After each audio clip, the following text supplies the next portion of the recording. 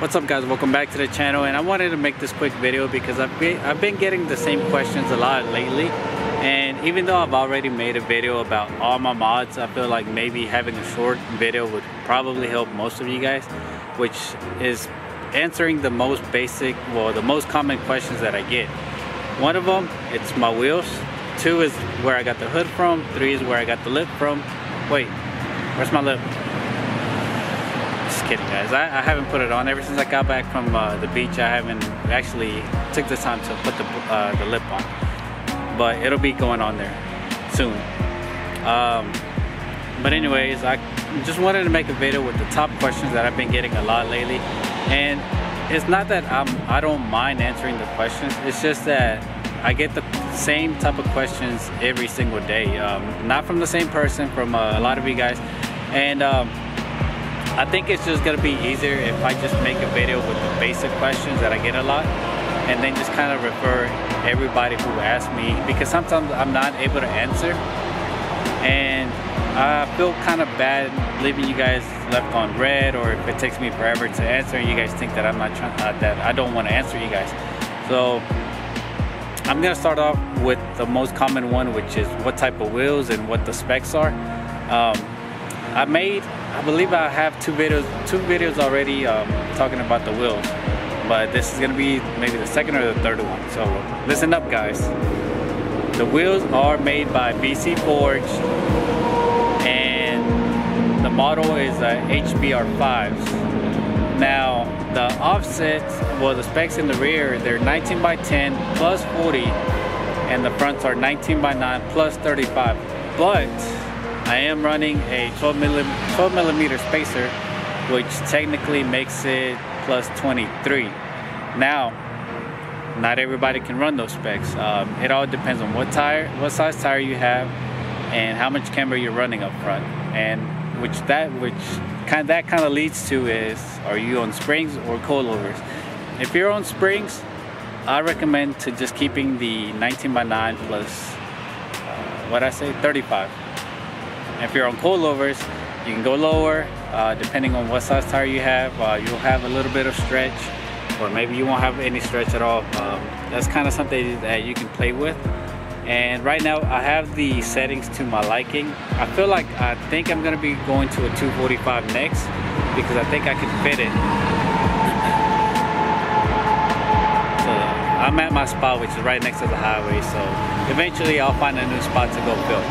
But anyways, yeah, so that's for the wheel specs. That's pretty much it. If you're wondering about tire sizes, I'm running 275 35s in the back, and the front it's 235 35. But like I said, I'm thinking about going up to a 245 35. All right, so next question would be, where did I get my hood from? I just made a video recently, and I'm still getting questions about it, which is okay guys, but trust me, like I put on every single one of my pictures on Instagram, follow the build, link in the description or in the bio.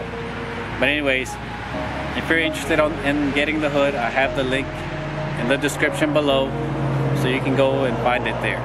Alright, so what's the other question? About the front lip, which I do not have, so I can't show you guys, but if you saw it on my Instagram, it's the P-lip from JHP Dynamics. A lot of people thought that it was too aggressive, that I stuck out too much, but once they see it in person, they changed their mind about it. To be honest, I was on the fence about it when I first placed the order. I was like, well, what if I don't like it? Because I started seeing pictures of it sticking out too far. But then it just kind of stuck to my, I had this vision that I wanted something clean but aggressive. And I knew that I really wanted the GTS hood, and I was like, that's gonna go perfect with the lip and the hood. So I went and got the lip first, and then eventually I was able to get the hood. So the lip, once again, it's from JHP Dynamics. I don't have it, but I will put it in the description below from now on. What was the other question? Oh, my exhaust setup.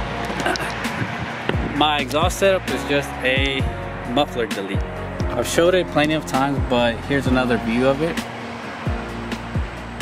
Now if you guys want something similar to this, you guys can actually order it from VRSF. They make something that's very similar now.